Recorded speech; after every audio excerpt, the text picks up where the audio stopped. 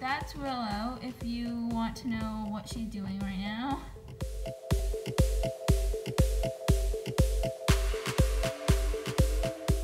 Hey guys, and welcome back to my channel. So in today's video, I'm going to be reviewing this CritterTrail. So the CritterTrail is the most hated cage in the hamster community, and I wanted to show all of you guys why it is a really bad cage and you shouldn't get it. And yeah, if you have a CritterTrail right now, then throw it away. So I'm going to be setting this cage up for you guys.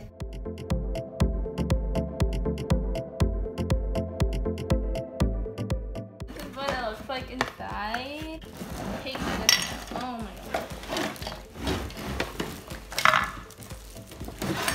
So let's see what it has. It has this wheel that it comes with. It has this, I don't even know what this is. I think it's like a little door. It comes with these two things. I don't know what it is. Figure that out later. It has this, I think this is for the wheel. It comes with a little food dish. I think that's good. And another little cover up for the tube. It also comes with this like water bottle, except I don't, what? This weird looking water, I don't even know. See, it doesn't have a ball. It doesn't have a ball, so I'm a little bit confused. This is the top of the cage, and it comes with the Kaytee Clean and Cozy bedding tray, which is great. I love Kaytee Clean and Cozy, so that's definitely good. And the base, and the two ventilations. I don't really like barred cages because hamsters can chew on them, but yeah. So yeah, let's get started. This is the user manual.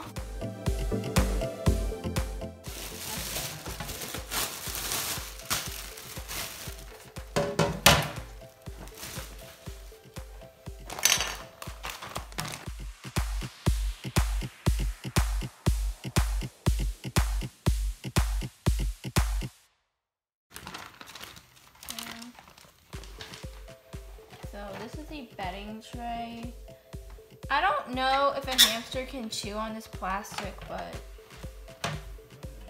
yeah, I don't know. But it's good bedding, so I'm just gonna flip that up. Step 2, connect the wire panels. So hard.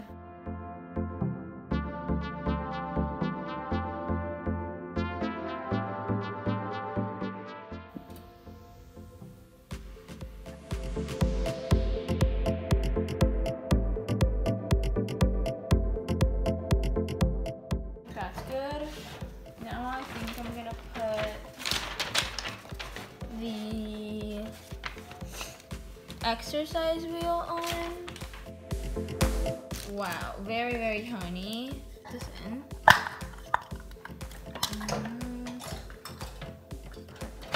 There. Nice and silent though.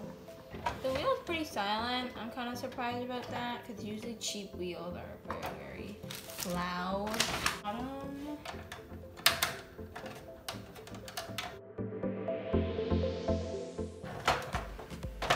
think that's for the top.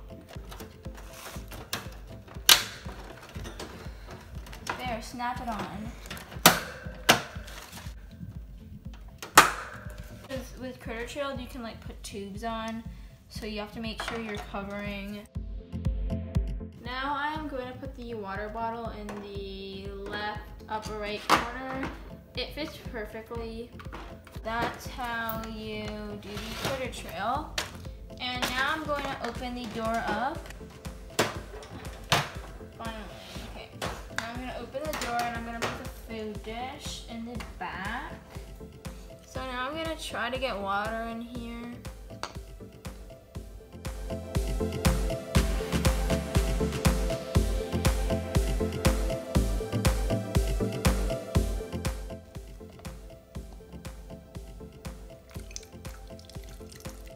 And now I'm going to now I'm going to close this up. So now let's get our hamster.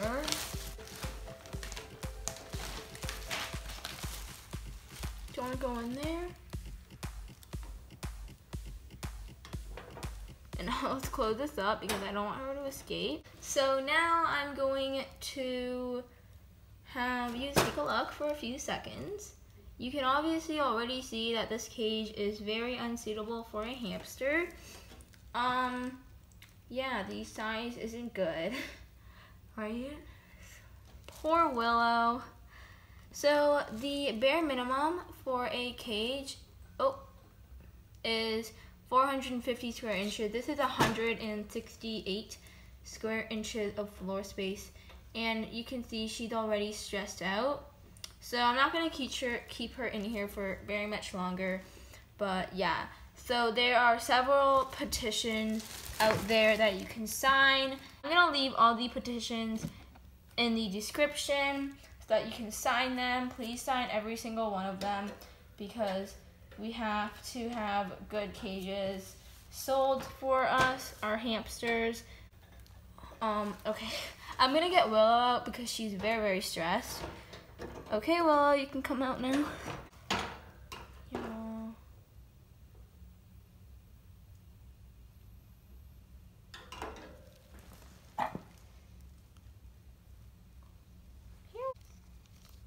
Willow was not enjoying this cage at all, so I took her out because she was not happy. But yeah, this cage is very bad. You could see because of Willow. So Willow's the perfect demonstration of why these cages should be used. I also wanted to point out how the base of the cage is about, I think, 3 inches. I don't have a tape measure with me, but from the cage I can see that's about 3 inches, 2 to 3 inches. And obviously that is way too little for a hamster to burrow because they need at least 6 inches. Especially for a Syrian, they definitely can't burrow. The wheel is also way too small, so I don't really recommend you use this wheel. CritterTrail also likes to say how hamsters have unlimited space once you add the little tubes in and connect cages together. When in reality, that doesn't make the cage any bigger because when you're adding tubes, it doesn't really go with the floor space because they can't really run, because at night they like to just run miles and miles without needing to go through tubes. So obviously, as you can see in this picture, it isn't great because the hamster is not going to be able to run around like they have to. Collect, connect, create. I feel like they try to connect them like for money too, because like they kind of want more money. So like they try to get you to buy more CritterTrails, but it's not gonna make it bigger because it's like tube. They can't run through tube, so it's pretty bad. And the little robo there, very, very cute. And I also wish they were a little bit more generous with the bedding. They honestly didn't give that much. So their water bottle has a very, very, very, very strange angle. If you can see a hamster trying to drink from it, it's going to be very, very awkward because they kind of have to tilt their head to try to drink from it.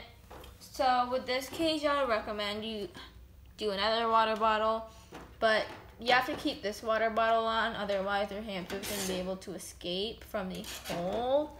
Oh, and I also wanted to say that what they say on the box, those measurements, it's not real. They're always rounding. So I just want to say that this is not 168. This is probably 140, 130.